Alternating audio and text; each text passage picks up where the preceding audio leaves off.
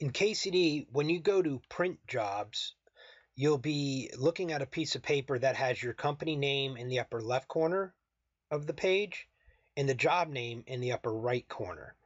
And that's by default.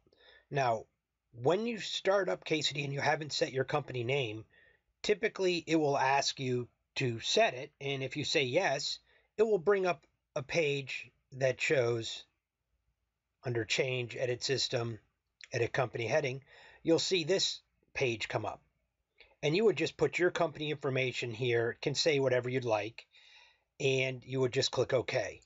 Every time you start up the program, that's just your default. And every time you go to print something, that information will print in the upper left corner of the page. Now, as far as the customer information or the job heading, that's found under File and Job Heading.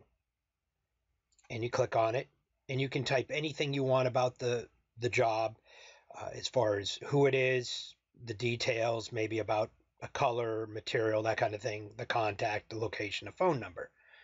And you click OK.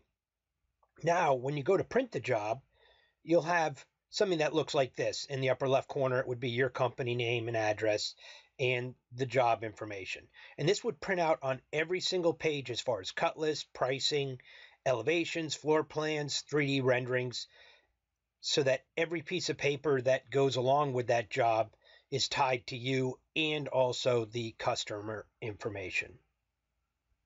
Once again, let me just show you where all that information is. It's under Change, Edit System, Edit Company Heading,